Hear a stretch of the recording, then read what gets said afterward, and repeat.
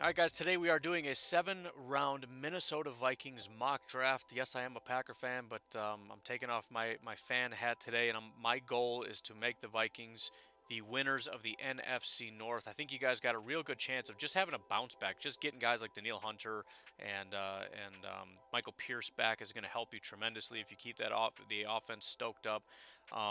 Some real high-end potential for the Vikings already. And I've got some really good news. Not only do you have a ton of picks already in the upcoming draft, but this mock right here is based off of my first-round mock. You can watch it here if you haven't seen it yet. And what that is a continuation of that mock draft. And in that mock draft, I did a trade. We traded back 2 spots, still got the guy we wanted, and got an additional 4th-round pick. So we now have 11 picks in this mock. I'll be honest, I don't like that because what I end up doing is getting 2 of this position and 2 of that position and start drafting other positions that fans are probably going to say, we don't need that, you're an idiot. Well, we just have so many picks. I can't just keep picking the same position 100 times because it's the only thing we need. So we're going to get stacked up here. Obviously not everything is the biggest need in the world, but hey, we just have a ton of picks. So if you don't like a pick, just hang in there. We got a bunch coming. But if you haven't seen that trade or how we got to this point, that's how we got there. Go check out that video. Otherwise, let's just get started. With the 16th pick in the first round of the 2021 NFL Draft, the Minnesota Vikings, who accepted a trade from the Patriots and moved back 2 spots, select Wyatt Davis, offensive guard, Ohio State. This is becoming a pretty, usually the first 3 picks are set in stone. The interesting thing is there's 1 or 2 or 3 teams that are kind of in the middle that still always end up picking the same guy every single time, and Wyatt Davis to the Vikings is one of them. I do think it's less dire than it has been in the past. The offensive line has been improving, so it's not like it used to be where it's like, this is the worst offensive line in football, this is a must. I don't know if it's a must, but when you got Wyatt Davis sitting here, let's just do it, man. I mean, what are we overthinking this for? So Wyatt Davis, probably the best consensus interior offensive lineman right now. You did that last time with Garrett Bradbury.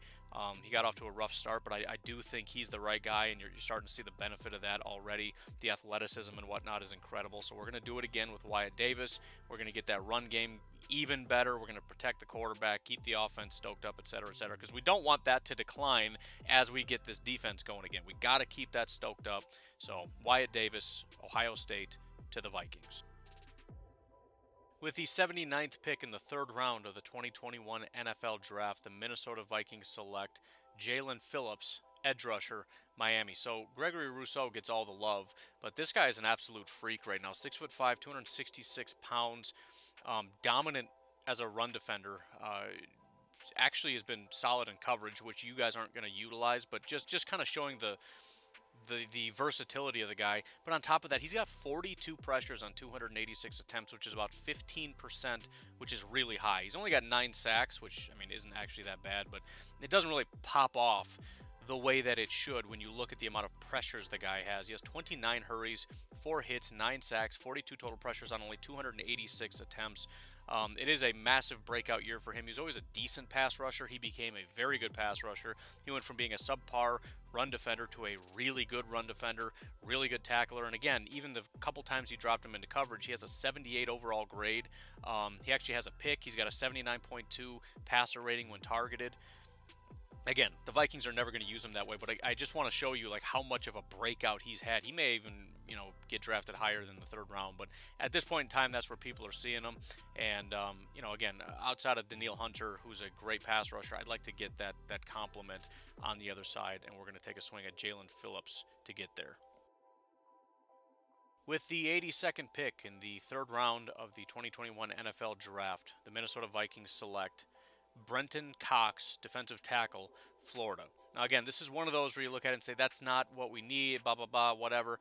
It's kind of a future pick, a little bit. I mean, I do want the defensive line to get better. That when that's going at 100%, that's when the Vikings are at their best, when that defensive line is unstoppable.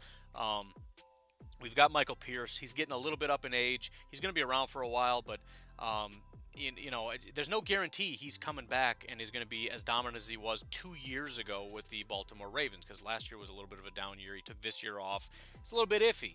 On top of that, we got guys like Holmes, Stefan Mataafa, those guys are in the final year of their deals. Jaelan may not be back in 2021, so it's also about losing guys in the near future. So we want better talent. We need more bodies. It does kind of make sense, even though it may not be at the forefront of Vikings fans' minds. So Brenton Cox with the 82nd pick. With the 110th pick in the 4th round of the 2021 NFL Draft, the Minnesota Vikings select Javonte Williams, running back, North Carolina. Now, this is probably one that Vikings fans are going to flip out about, but the fact of the matter is this is not a knock on Cooks as a runner. Obviously, we just paid him. He's going to be our guy. This is, however, a knock on his ability to stay healthy. I don't really see that getting much better. I do see that continuing, and the fact of the matter is we've got guys like Abdullah and Boone who are probably leaving, meaning when Cooks goes down, it's Madison and then nobody. So maybe we don't have to do it in the 4th round, but just so you know, we've got picks 110, 111, 112, 124, 144, 146. So it's all Vikings down the line here in the 4th and 5th rounds. And so, again, we've got a lot of picks in this range. The highest up right now is Javonte Williams. And, again, we've got the next 2 picks in a row. So we're just going to take the top guy here. And I do think it's a need. I do think we have to get another body in here. I'm not taking him in the 1st round or the 2nd round. It's the 4th round. He's also a very good running back, 220 pounds. He's built like a brick house, 7.4 yards per carry this season. He's got 75 avoided tackles this season. Only 1 fumble, 65 yards was his longest. That was this past week against Miami. If you want to check out some real good games for him, check out his game against NC State. 19 carries, 160 yards, 8.4 yards per attempt is one good one. Against Duke, against Miami, against Virginia Tech. If you want to balance it out with a bad game, maybe check out Notre Dame. Wasn't his best ever, 2.5 yards per attempt. But the point is, very good runner, 5'10", 220 pounds. He's a hammer, and I think he's going to be just another good running back. I mean, that's just kind of what you do. You have a stable of backs, you rotate out your backs, and especially when you've got an injury-prone starter, you got to have a decent stable. So, Javonte Williams to the Vikings. With the 111th pick in the 2021 NFL Draft, the Minnesota Vikings select Josh Ball, offensive tackle, Marshall. Again, I know this is not at the forefront of everybody's mind. We may not need him if we assume Ezra Cleveland comes in and is an absolute stud. But even so, we're going to need some depth behind them because we don't have anybody. And also, I don't know Ezra is going to come in and be a dominant tackle. I don't know that. So I want to make sure that we keep this offensive line going in the right direction, not the wrong direction as guys start to leave. So we're going to add in another body, Josh Ball, who's going to come in and compete. Possibly be a starter at some point, if not, hopefully a quality backup. With the 112th pick in the 2021 NFL Draft, the Minnesota Vikings select Ronnie Perkins, edge rusher, Oklahoma. Again, one of the issues with having so many picks is that I can't just do needs every single time. And so I do think edge is incredibly important. We did get Jaelan Phillips. We're getting another one. It's that simple. I mean, you know the adage, you can never have too many pass rushers. I technically don't agree with that. There is a number that is too many, but we don't have that number, and having 3 is not going to be the end of the world. So we're going to take, again, multiple swings at this. We're going to make sure we get it. We're going to make sure the offensive line is right. We're going to make sure we have a good defensive line. We've now added 2 edge rushers and a defensive tackle. We've got a running back to make sure that run game stays stoked up. That's a critical part of what we do. We're not just going for the deficiencies. We're making sure that our strengths stay strong, and that's as important as anything else. So Ronnie Perkins off the edge to the Vikings. With the 124th pick in the 4th round of the 2021 NFL Draft, the Minnesota Vikings select Deonte Brown, offensive guard, Alabama. So big Alabama boy, not the greatest run blocker in the history of the universe, but he's going to keep our quarterback upright. Again, it's more competition. We've got a bunch of guys. We've got the guys that we already have on staff. We've got Wyatt Davis. We got Deonte Brown. Again, we're going to make sure when we have this many picks that we get things right. We've also got free agency to address things. And I'm serious. I genuinely believe, Packer fan and all, the Vikings are right there, right? A little bit more consistency, a little bit more back to what we do, and especially in the trenches, right? The defensive trenches are important, but so are the offensive trenches. And if you can be that team that wins on both sides of the trenches and just be a violent team that controls the ball and attacks the offense, I mean, just it's going to be, and you've got all the components, right? You've got the right system, you got the right coaches, you got the right running back. I genuinely believe you have the right quarterback. You've got the best wide receiver duo in football. We just got to get those couple things. And offensive line, we got to get right. And again, we're taking a second swing at guard. We're going to get this right. With the 144th pick in the 5th round of the 2021 NFL Draft, the Minnesota Vikings select Josh Jobe, cornerback, Alabama. I'm kind of iffy on this one. There are several teams where I've had the same kind of dilemma where the quality of play is not where we want it to be, but you don't want to overinvest because we already have young talent and early round talent that we genuinely believe will and kind of get better, right? So, you know, again, if I take a cornerback in the 1st round, you end up potentially wasting a pick because now we've got quality early round talent sitting on the bench. But again, it's still not up to snuff, and I don't want to just completely abandon the position and assume that guys are going to get better. So Joby's going to come in. He's going to compete a little bit.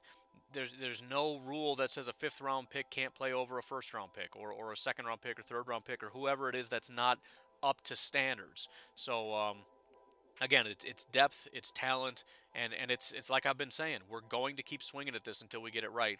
And I have to assume in 2021, with now Jobe on there as well as a bunch of guys going into their second year, I have a feeling it's going to be a much better cornerback group.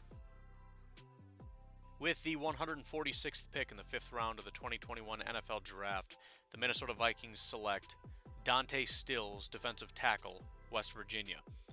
I don't want to keep saying the same thing over and over again, but basically, as far as I can see it, we've got one guy on the defensive line prior to this draft that we believed would be a good football player that is kind of getting up in age a little bit. Again, we don't know for sure. What was it, 2018 was the last time? 2018 was the last time he had a really good season with the Baltimore Ravens. So again, we went out and got Brenton Cox in the 3rd round. That's great, but especially defensive tackle, you need multiple big body guys just to rotate out, just to keep fresh. And the more of those guys we can have, the better off. Dante Stills is kind of an interesting guy because he's only 280 pounds, but he's actually a dominant run defender that really struggles as a pass rusher, kind of similar to what the Packers have with Kingsley Keke.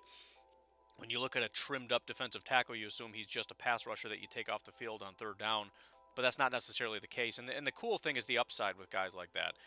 If you get a smaller guy that can play the run real well, but also has the, nimbleness because he's a smaller guy, if you can coach him up a little bit to have that upside potential as a pass rusher, it's a guy that you want to invest in. And again, because we don't have a need for a guy to start every single snap, we have some time to coach him up a little bit. So Dante Stills, West Virginia, to the Vikings. With the 175th pick in the 6th round of the 2021 NFL Draft, the Minnesota Vikings select Divine Deablo, safety, Virginia Tech. First of all, you're welcome because his name is Deablo, and that's a freaking awesome name for any football player to have. But the general thought process here was, and again, we're getting into the later rounds, so we're talking kind of, long shot / backup / depth, whatever. But we've got great safeties. There's no question about that, but they are getting a little bit older.